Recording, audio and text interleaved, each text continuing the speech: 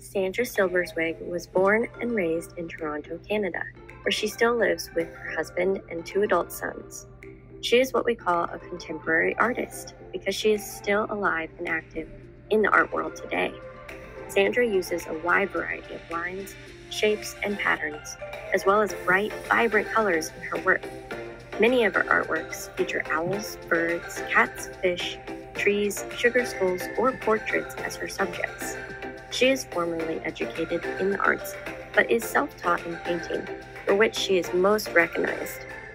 Sandra's works are largely reflective of her journey through life with a neurological condition known as synesthesia, which is a crossing of the senses. This means that she may hear colors or see music. Although she states that this condition oftentimes feels like an involuntary sensory overload, she also recognizes that this condition has formed the basis of her art, giving the viewer of her work a glimpse into her vivid, layered, and colorful experiences. Okay, so today we're going to do these additive pinch pots inspired by the artist Sandra Silbersweig. She's most well known for her painting, but I would like to use her paintings of abstract faces as inspiration to add details to our artwork. So to begin, we need to start off by making a pinch pot. The first thing you need to do is just sort of press your cube into more of a sphere shape. So I'm going through and just sort of pressing on the corners so my cube starts to be more round. Okay, and then once I start to get it more round, then I can roll either in between the palms of my hand or on my mat, making sure I keep the clay on my mat only.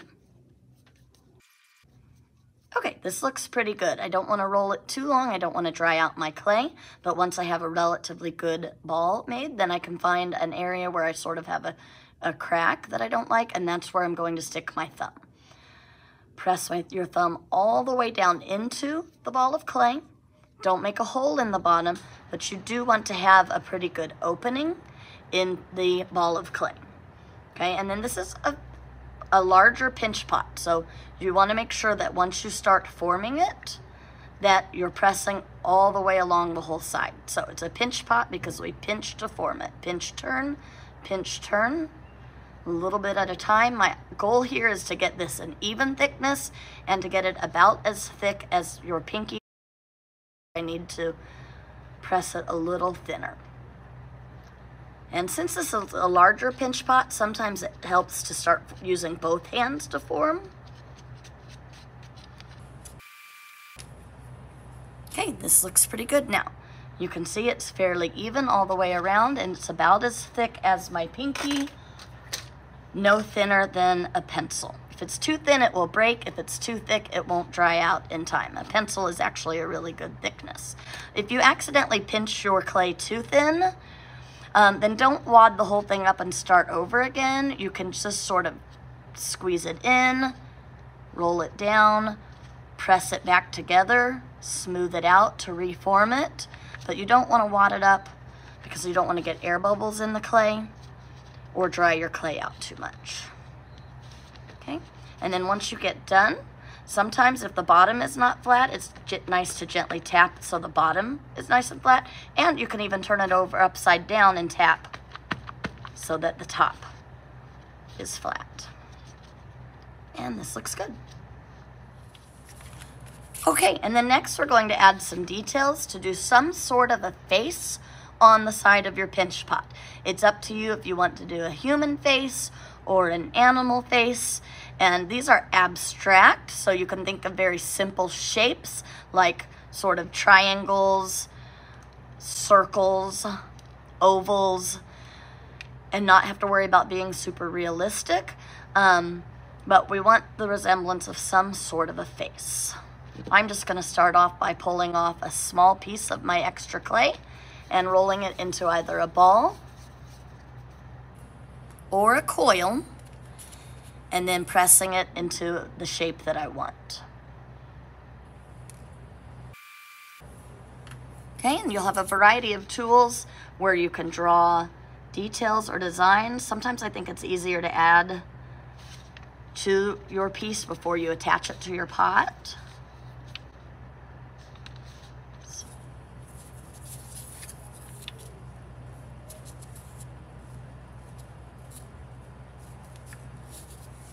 Great. And then remember, you should never be connecting smooth clay to smooth clay. When I fire these in the kiln, they shrink a little bit, and they'll shrink and pop apart. So we need to do something called scoring and slipping. Scratch and attach is also an easier way to remember, but score or scratching is making the surface of both pieces rough.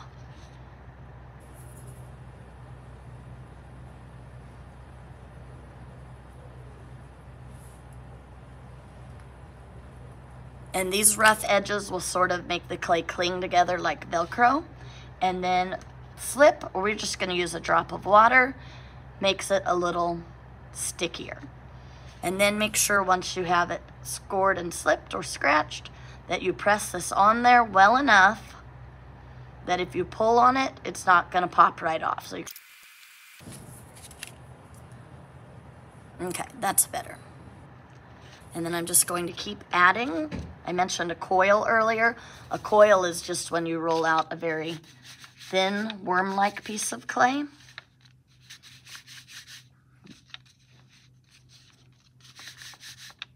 Okay, this might work well for a nose or an eyebrow or something.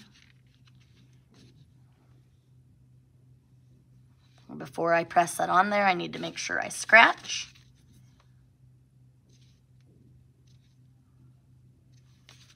Both pieces. One tiny little drop of water and attach. And it's okay to have things that stick off the top a little bit, but if it's something really, really thin like that, it's very likely going to break. So I might just press that down a little bit.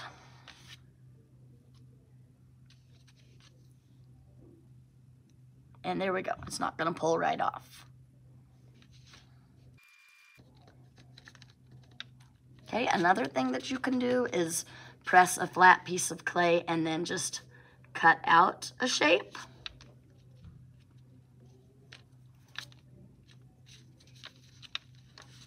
You've got a variety of tools that sometimes are good to press. And then make sure you scratch before you attach.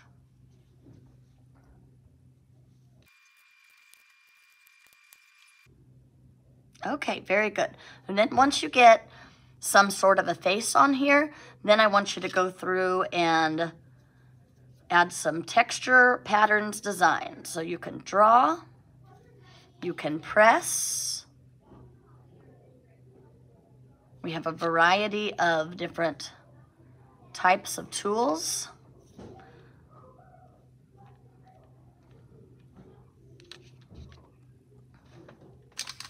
We have some stamps that have patterns.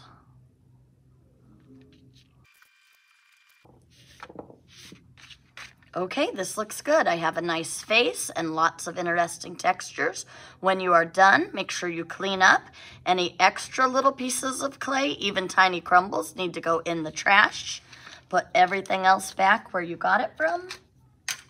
Make sure you take a good photograph of this so that you can upload it to Seesaw, and then bring it back to me, and I'm going to write your name and class code on the bottom. I cannot wait to see your Sandra Silbersweig inspired face pots. Have fun!